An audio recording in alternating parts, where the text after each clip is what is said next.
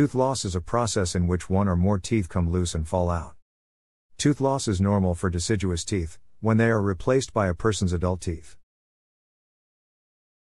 Otherwise, losing teeth is undesirable and is the result of injury or disease, such as dental avulsion, tooth decay, and gum disease. The condition of being toothless or missing one or more teeth is called edentulism.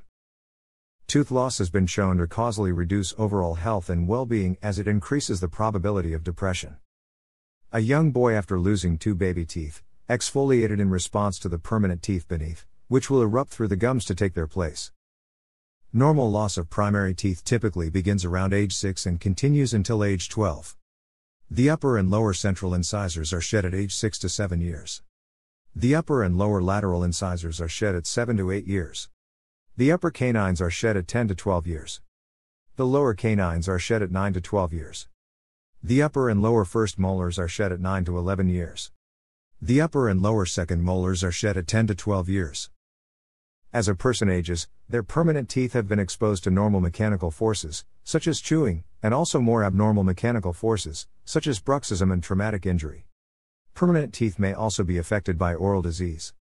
There are many ways in which a person may protect their permanent teeth from loss.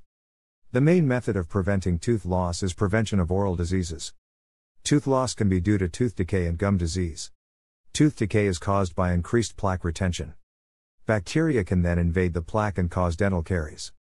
If cavities persist untreated for an extended period of time, tooth breakdown occurs. Plaque retention and bacterial presence also affect the gums and bone and their ability to hold the teeth in place.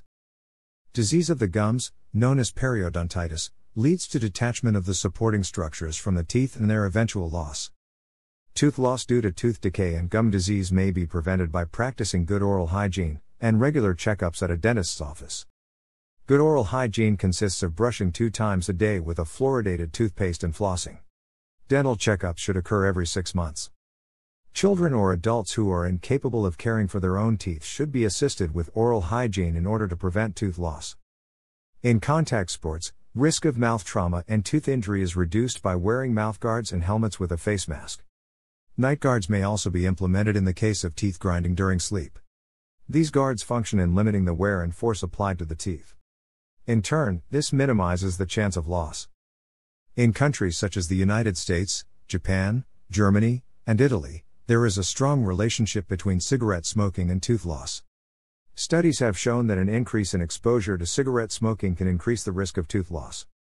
In addition, studies have also found that when people stop smoking, there is a decrease in tooth loss.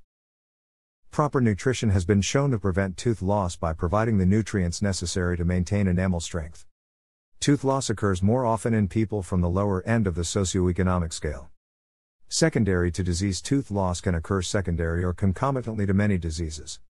Diseases may cause periodontal disease or bone loss to prompt tooth loss. Consequently, periodontal disease may cause increased infection, which may predispose a person to other diseases. Diseases commonly related to tooth loss include, but are not limited to, cardiovascular disease, cancer, osteoporosis, and diabetes mellitus. Therefore, it is important to not only maintain good oral hygiene, but also overall good health.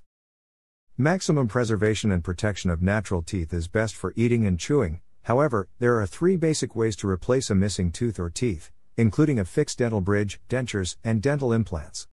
Each alternative has its own benefits and drawbacks. It is important to consider a patient's medical, financial, and emotional situation. It is recommended that a patient experiencing tooth loss visits a dentist to discuss which replacement method is best suited for their situation. It has been shown that a non-removable replacement, such as a bridge or implant, appears to provide patients with the best sense of security and well-being. Researchers in Japan have successfully regrown fully functional teeth in mice. Epithelial and mesenchymal cells were extracted from the mice, cultured to produce a tooth germ, and the germ was then implanted into the bone at the space of a missing tooth. A tooth of the correct external and internal structure, hardness, strength, and sensitivity later erupted in the space, eventually meeting the opposing tooth in a manner similar to an original natural tooth. This technique may be a possible future treatment for replacement of missing teeth. Thanks for watching.